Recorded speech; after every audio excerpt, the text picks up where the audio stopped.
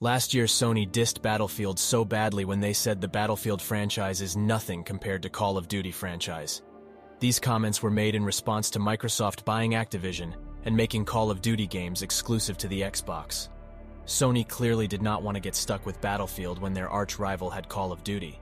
For them, the stats didn't lie because Call of Duty outsold Battlefield by 5 times. Meaning for every Battlefield game sold, 5 Call of Duty games were sold. So does this mean EA's dream of surpassing Call of Duty will never be fulfilled? Don't forget that the Battlefield actually came before the Call of Duty. It was the first to enter the market, and in the early days, it received better reception than Call of Duty. But Call of Duty mastered consistency. Call of Duty will always dominate Battlefield thanks to one major advantage: its focus on storytelling. Look, Battlefield games have epic large-scale multiplayer, but narratively, those games are hot garbage compared to the gripping stories Call of Duty delivers year after year. And that's why CoD will remain king of military FPS. See, Call of Duty never loses sight of how essential a compelling campaign is for sucking players into its world and characters. Iconic protagonists like Soap, Price, and Mason stick with us because the storytelling infuses them with humanity. We become invested in the high-stakes twists and turns of the globe-trotting missions.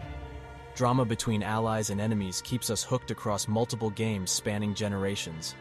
There's a richness to the CoD universe that keeps fans engaged beyond just multiplayer mayhem. Meanwhile, Battlefield games completely half-ass campaign modes as distracted afterthoughts. The characters are forgettable. The drama feels forced. There's zero depth or continuity between titles. And now with the latest Battlefield 2042, developer DICE said screw it and ditched story mode entirely to focus only on multiplayer. Big mistake if you ask me. There's no narrative foundation now to get invested in this world or conflict. This is why CoD crushes Battlefield routinely in sales and longevity. People connect more deeply with CoD's characters and stories. There's an emotional core that keeps players coming back. Battlefield's impersonal multiplayer can't compete with that lasting power. At the end of the day, storytelling and well-crafted characters breathe life into any military FPS franchise. Call of Duty never abandoned its commitment to that, while Battlefield let its campaigns waste away into mediocrity. That's why Call of Duty will remain unstoppable. Epic multiplayer needs a compelling story foundation, and Battlefield has nothing that comes even close to the narrative richness of Modern Warfare or Black Ops. Checkmate. Another reason Call of Duty keeps dunking on Battlefield is microtransactions. Now both franchises rely on extra purchases for revenue, but EA's outrageous greed with Battlefield puts CoD's model to shame. Don't believe me? Just look at what Patrick Soderlund, EA's former head honcho, said about microtransactions on Quora.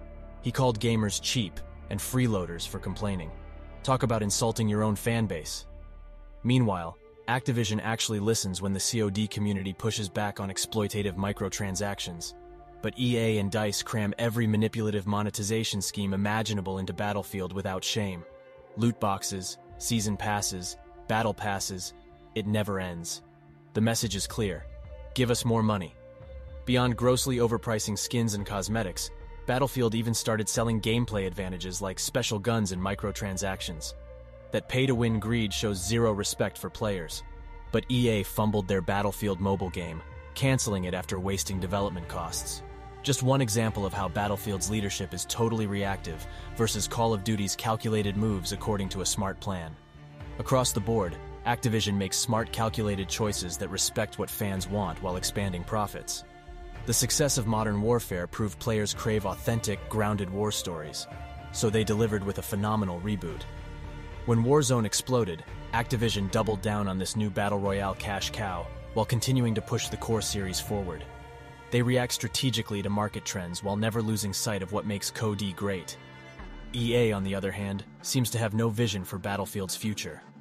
Dumping story mode for the latest entry was a misguided stab at chasing trends that backfired badly, and they can't commit to a strategic plan for where Battlefield goes next. Call of Duty's stable leadership understands how to evolve this juggernaut franchise while staying true to its roots. Meanwhile, Battlefield flounders aimlessly, playing catch-up while hemorrhaging fan trust and market share. With strategic planning and fan trust on their side, Activision holds all the cards over EA's directionless stumbling. Call of Duty isn't unstoppable just by luck.